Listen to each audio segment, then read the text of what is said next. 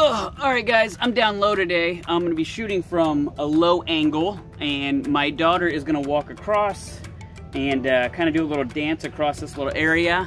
And I'm going to see what I can get with it. I got an 85mm here on this, 1.8, and then I have a 200 to 600 on here. I know it says 100 to 300, but it's micro four thirds. You times it by 2, yada yada yada.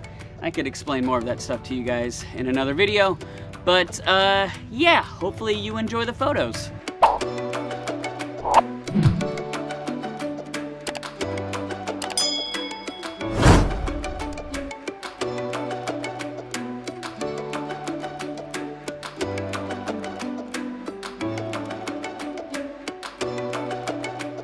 A little more elegant with the arm. Don't be so stiff with the arm. It's flowy.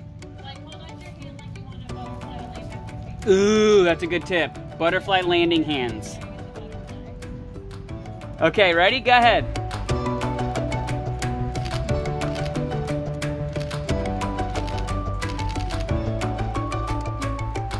I'm on the parking lot for the church that's across the street from the house.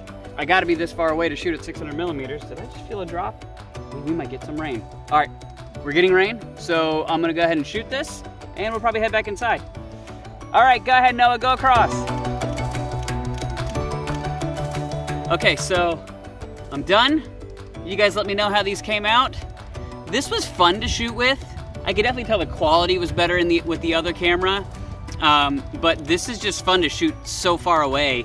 And here there's like a hump and everything. So shooting with 600mm, that comes into play, and you can kind of create a whole different background and a whole different scene from one angle to the next. So yeah, hopefully you guys enjoyed, and stay tuned for the next one.